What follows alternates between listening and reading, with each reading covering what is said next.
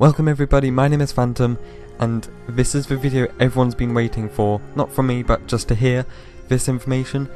A third video or cutscene from Revelations has been leaked from the PC files.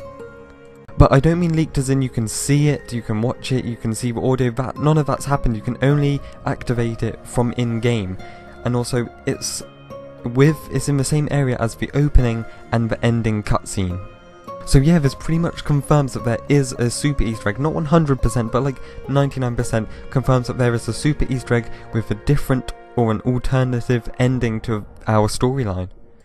And in case you were wondering, it's bigger than both the opening and the ending, so that means it's going to be even longer and could have even more stuff inside it.